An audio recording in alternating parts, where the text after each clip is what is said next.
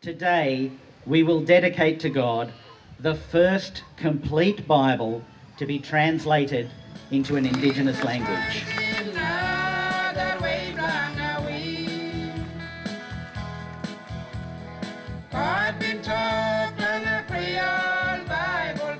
And the first time, that whole Bible in my hand.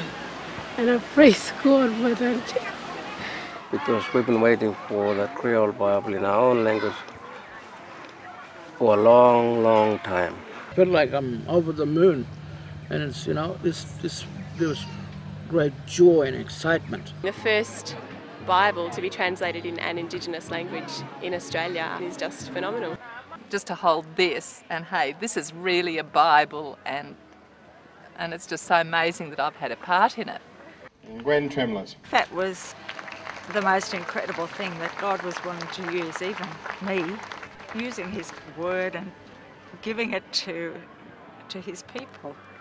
Oh, when Esther and Tom, when I gave them Jeremiah, I said to them, if you do one chapter a week, this will take you 1 year. And they handed me back the whole lot completed in 5 months. All members of the team have experienced some very hard times and losses, including my husband passing away in 2004. But through all those times, God took care of us and was with us. We have achieved our goal through your prayers and support.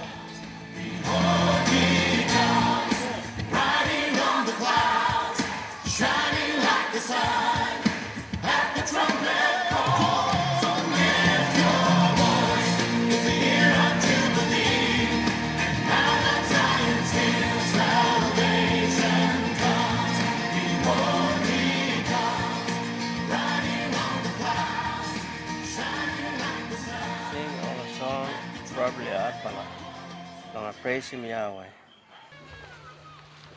The highlight of this dedication last couple of days is the number of people involved in making the Kriol Bible happen. And you look at the cross-section of people involved and organisations, and it's just an incredible family.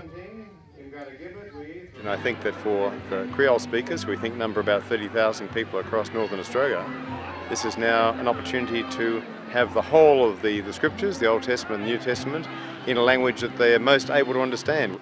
It is a joy to see the finished product, and I think I can quite safely say that this is one of the finest productions, if not the finest production of the Bible that has come through the Bible Society in Australia.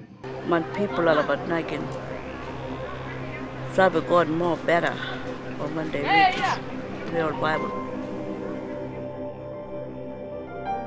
A few verses from Genesis chapter 1. God will make him everything. All right, long time when God will start making him everything, no more anything will sit down, even just anywhere, no more got him anything. When he's strong will the water will go around growing everywhere, and even dark will. And that spirit blanga God will move on top of that water. From there God will talk light. And straight away that light will come out. And when God will look, the light will good one, amen, gudbinji.